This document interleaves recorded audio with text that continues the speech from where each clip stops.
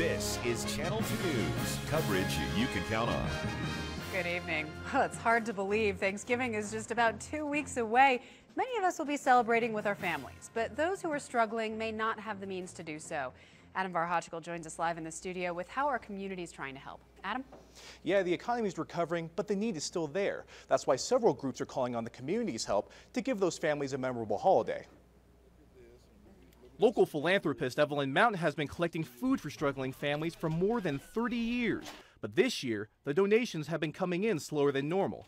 She expects thousands of people to sign up for food this Thanksgiving, but what she needs now is the food to fill these shelves. Turkey pots, chicken, hot dogs, and hams, small hams. The Catholic charities have also been taking donations for their Feeding Families holiday food drive.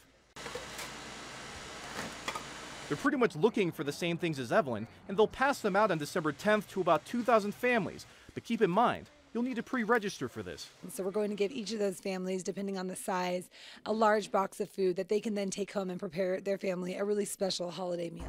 The Salvation Army in Reno is hosting a Thanksgiving Day community meal at their office on Sutro Street from noon to 2. We'll serve about 400 people with that meal.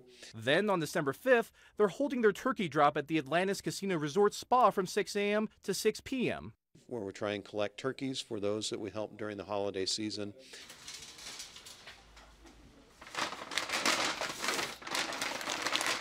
Even though we're out of the recession and the unemployment rate is down, there's still a large need.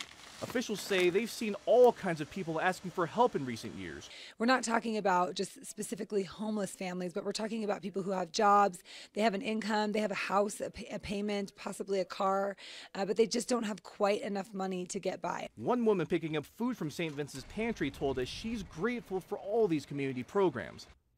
It really does help us, especially at the end of right in the middle of the month, because my food stamps run out about the first of the second week.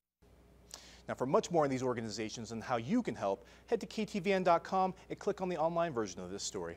Covering the big story live, Adam Varhochkel, Channel 2 News. All right, Adam, thank you.